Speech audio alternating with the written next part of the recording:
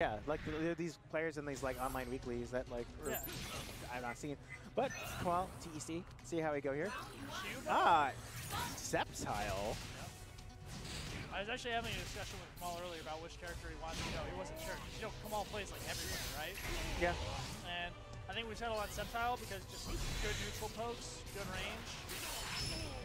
He's able to kind of get it, like, Sceptile is able to bounce around and keep up with the speed of Scizor. This is true too, yeah. He's got some good low profile options to get into the counter attack. He can play the mid range just as well as Scizor can, which is a range that most people in the matchup struggle with. You have to be very careful though about that lead play because Scizor is able to just kind of like proc it from distances that would look like they're safe, that look like you're punishing, but are actually quite safe. Like Scizor's able to move and weave in and out, which is a lot of his advantage. That like the little CA that he has that's able to like micro move, if you know the spacing of the opponent that you have and what they have options to, you can just kind of do it just at the edge of it and they go, oh, they're in range. No, they're not. Yep. It's like a danger, it's basically like a danger zone, and Scizor just goes, ah, what zone? I agree, yeah. I mean, that's the thing, Scizor has so many options at every range. Beautiful throw. But yeah, I agree. I think Kamaal needs to cool it a little bit with the Euclase. Get off. Does Scizor not really have an instant option like that? Because I feel the jump is a little, like, the JY is too angled. Like, they won't auto-correct when you jump over. So, like, when you cross up like that, do you have anything on landing or just sort of... With Sceptile, not really. Okay. You can auto-correct with JX if you position well, but it's slow enough they can react with CA. Or they Yeah. can even preemptively CA, especially a character like Scizor can just preemptively CA because he can do anything after, right? But crossing up with Sceptile is more about getting out of the corner or putting yourself in a good position rather than doing an active threat or a mix-up. You're usually trying to bait a defensive option with punishing. But yeah, anyways, during that talk, TEC took game 1. Looks like Kamaal switching it up a little bit. Let's see what we got. Yeah, Sceptile. We're joking, we're basically just like the I don't care Charizard. Dude, I was telling him I think Zard's good in this matchup. Like, I know Vandy Star thinks it's 50-50. I think it's probably slightly losing, but I mean, she's definitely the expert, not me. But it's like, Zard's 2x.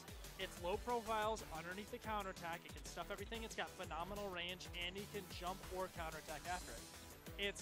He can play well at that range too. It's definitely tough for Zard because Zard can't move as well as Scizor can, but you have the tools at that mid-range to contest. You also have the trades that like the damage profile works in your favor. Yep, this is also true.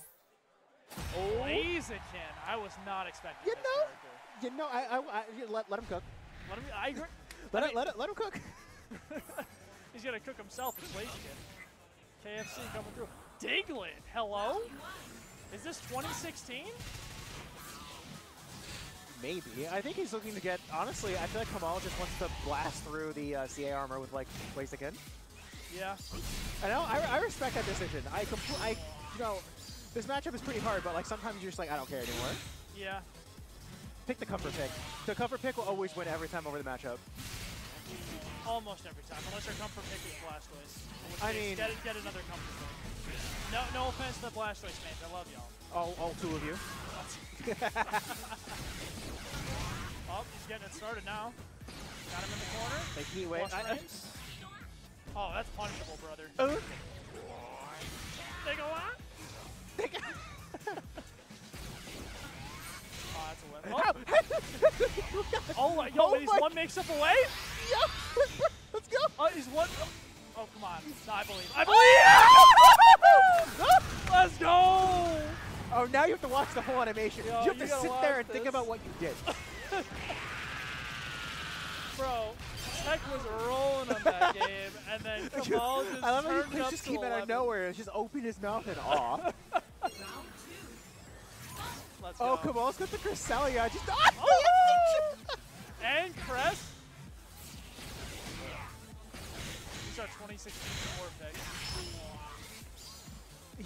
Kamal's sitting in the Brave Moves of Japan, and he's like, something's got to be this. Yeah, somebody got it, bro. In the spirit of Steph Mickey and Raidel Empire.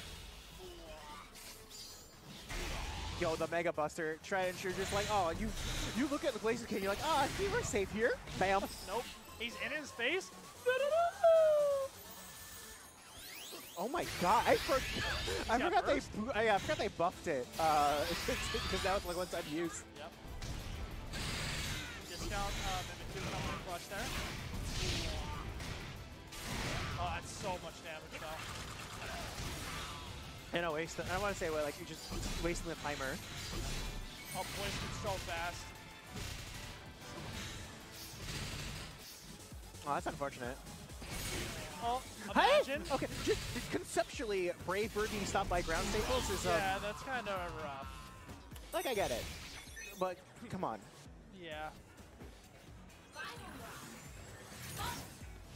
That was still a close round, though. I mean, all things considered. Yeah, basically, TEC opting to do that combo and then grab to just extend the timer on it was actually what he needed. Like, neither player actually used burst attack. Oh, I believe. You just need to start with 2Y instead. I know that attack is like 8Y or 4Y or something like that, but like, it's bug buzz. It's spiritually a bug buzz. That throw, now he's got the mix in the corner. This is not where you want to be. And he just leaves the corner. Okay. He just walks out. Okay. Yeah, sure, just walk forward, bro. Give him the corner. All right, cool. All right. Staples are really hard to contest with, especially the character like Blaziken. And tech spaces are so clean with him every time. It's going to be Kamaal acting burst, because I know for the second that he activates burst, he's going to go Piglet dig. Burst. Oh. And then we're going to waste the timer again. Or kill him. He's dead. I respect the Blaziken pick so much.